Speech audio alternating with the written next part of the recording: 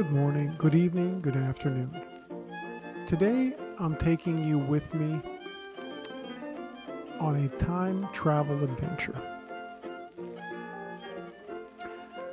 As one of the most interested people in Toronto's history, my goal here is to be the best storyteller I possibly can, both for your properties and also for the communities that you're part of.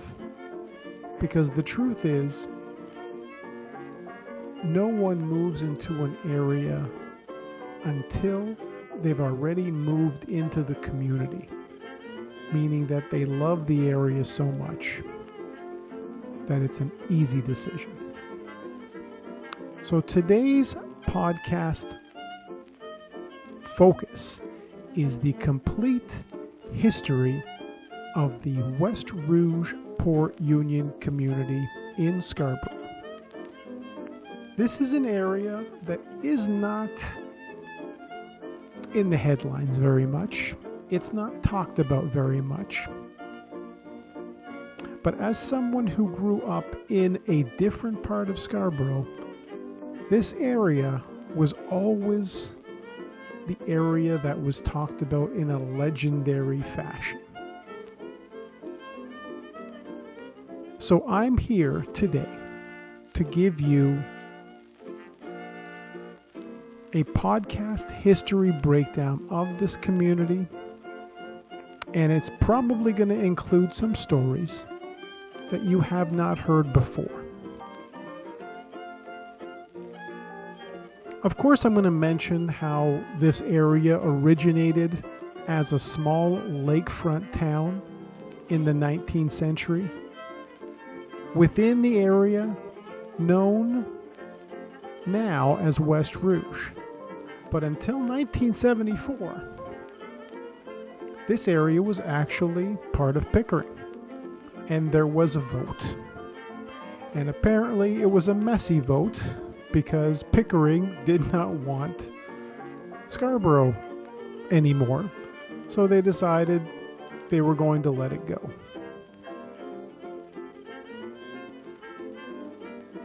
Anybody who knows this area understands that it has a charm that goes with it that very few places have. This was originally an area that was settled in the late 1700s, early 1800s, but did not actually become a community until about the 1830s.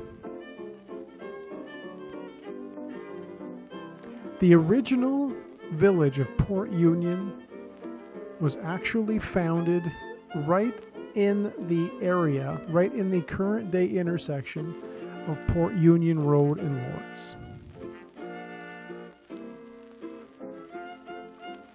This area remains the hub of the community by far, with Centennial Plaza, with great properties on all sides, and the waterfront, which is only a few minutes away from this intersection, which makes it very attractive.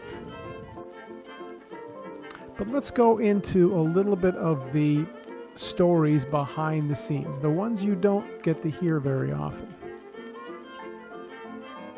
For example, back in the 1920s, real estate developer Cecil White and Company purchased multiple tracts of land east of Port Union Village, with the intention of creating a large community along the west bank of the Rouge River, and they had plans for it to become Venice of the North. So there was a series of waterways that were planned that were going to be extended from the lake and become literally like a modern day Venice, but here in Toronto, here in Scarborough.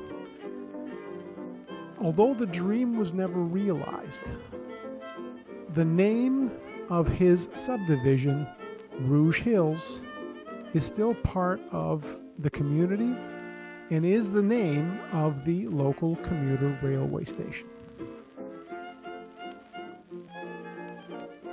And over the decades, the area has changed quite a bit. From industrial land and farmland into very popular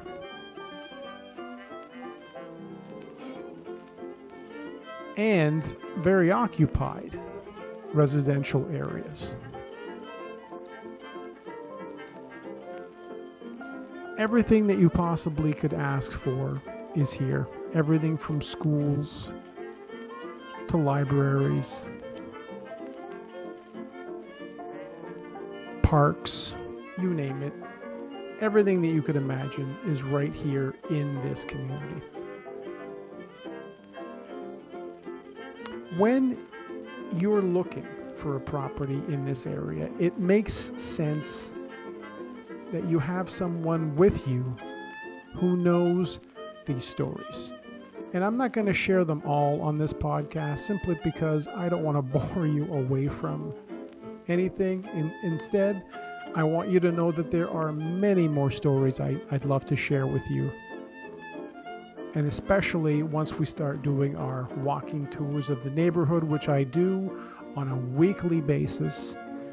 Almost every weekend, I'm showing people the best and latest new properties on the market, talking about what's coming soon, and making sure that your listings are being featured on my very exclusive platform that was created specifically for those in the West Rouge area. It's a very specific West Rouge homeowners program. That's also part of my West Rouge Residence Real Estate Club as well. That's been in place for over 10 years as an email update list, and has recently become a Facebook group to allow more people to take part, as well as the people who are on the email alerts.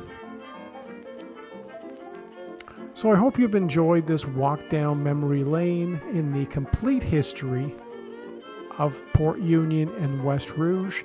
And if you'd like more information, curious about the neighborhood, want to find out more, there's no better place to go than right here with me. So you can reach out to me via my email is always the best, paul.indrigo@c21.ca, or you can reach me through realestatepodcastshow.com, and I'll make sure you get all the details you could possibly need about this program and about this community. Thanks for tuning in.